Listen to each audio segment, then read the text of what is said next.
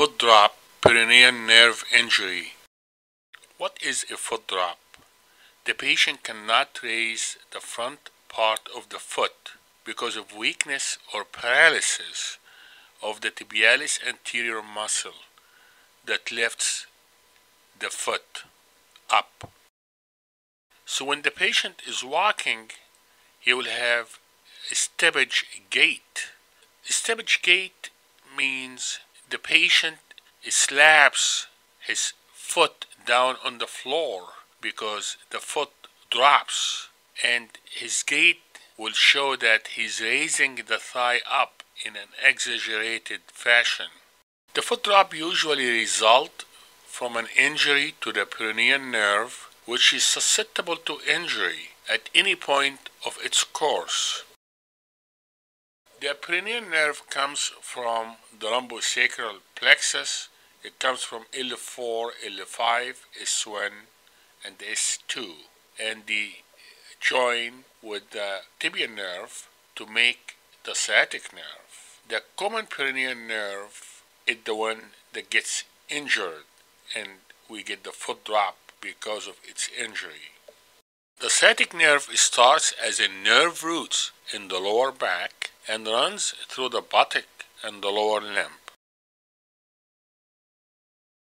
In the back of the thigh and just above the knee, the sciatic nerve divides into common peroneal nerve and tibial nerve. The common peroneal nerve travels anteriorly around the fibular neck and divides into the superficial and deep peroneal nerves. The deep peroneal nerve gives innervation to the anterior compartment muscles, specifically the tibialis anterior muscle of the lower leg, which is responsible for dorsiflexion of the ankle. So what is causing foot drop? L4, L5 disc herniation can cause compression on L5 nerve root, which can cause foot drop. Lumbosacral plexus injury occurs from a pelvic fracture. Hip dislocation can injure the sciatic nerve, and the common peroneal division of the sciatic nerve is the one that's usually affected, and the patient will get a foot drop. Knee dislocation, it's always important to check for a nerve injury and arterial injury around the knee. Established compartment syndrome. Foot drop is a late finding. When a foot drop presents itself, there will be irreversible damage to the muscles and to the nerves because fasciotomy was not performed in a timely fashion.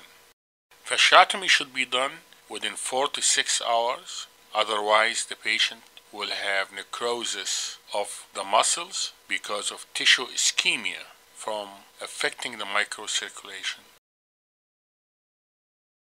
This is a patient number 1 with a foot drop. You can see the patient left foot is dropped. Patient is unable to dorsiflex the foot. This is a patient with a foot drop. The patient left foot is dropped. Patient is unable to dorsiflex the foot. Treatment. If there is a disc herniation impinging on the nerve root causing foot drop, then the disc should be treated or removed. When we suspect a sciatic nerve injury and a foot drop, we usually obtain an EMG and nerve studies for the patient.